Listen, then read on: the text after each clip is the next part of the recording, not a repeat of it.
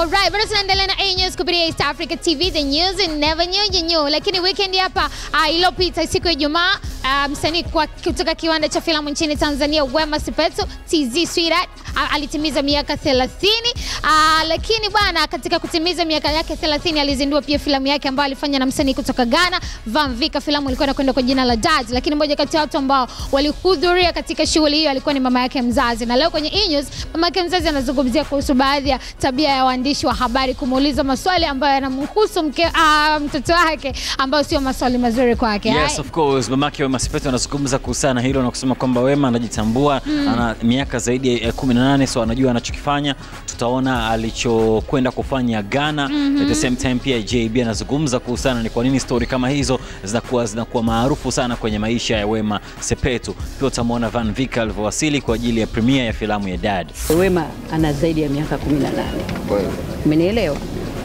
Sasa ukianza kusema kwamba utakuwa na wasiwasi kwa mtoto ambaye amefikisha miaka 18, nafikiri utakuwa akili zako haziko sawa. Umenielewa? Ni mtu ambaye amekuwa mtu mzima, anajitegemea na anaweza kusafiri kwenda popote pale. Sasa mimi siwezi kuwa na hofu kwa sababu alijua kwamba anaenda kufanya nini. Hayo ni mawazo yangu na nafikiri mawazo ya kila mzazi na kila mtu yeyote. Na mkiwa waandishi wa habari, mjaribishe kuuliza kitu ambacho mtu ataweza kukijibu kiufasaha. Sasa mkianza kuniuliza kwa mtu mzima, mimi nilikuwa na wasiwasi, nilikuwa sina wasiwasi. Hata wewe pia unaweza ukasafiri, ukaenda kufanya vitu vya maana ambaye unajua kwamba sasa hivi unapaswa unapokwenda unaenda kufanya nini? Lengo lako ni nini? Hasa kwa maisha yako ya baadaye. Sasa alichoenda amekifanya na nafikiri wote tumejumuika hapa. Tunajua kwamba tumekuja kuangalia Wema alienda Ghana kufanya nini na Vicker. Au vipi? Mimi nafurahi unavyosema kwa sababu mtu akisema maana yake ana umuhimu. Ni kama watu wanavyosema kuhusu bongo movie. Kuna tasnia nyingi sana, netball, tennis hazifanyi vizuri lakini usikili watu wanapenda.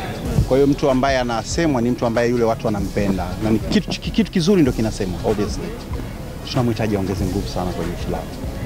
Ni kwa age yake, kwa uwezo wake on set. Ni mtu ambaye tunamhitaji sana aongeze nguvu. Na nataka nimuone kwenye mwaka unaofuata akifanya movie nyingi sana nje na hapa.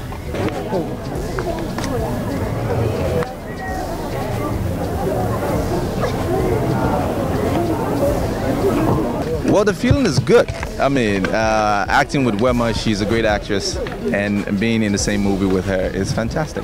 How was it like working? We're going to red carpet. Muda ambaye tulichukua kama mwezi mzima kushoot. Yes, lakini kuedit nadhani ilichukua kama mwaka hivi.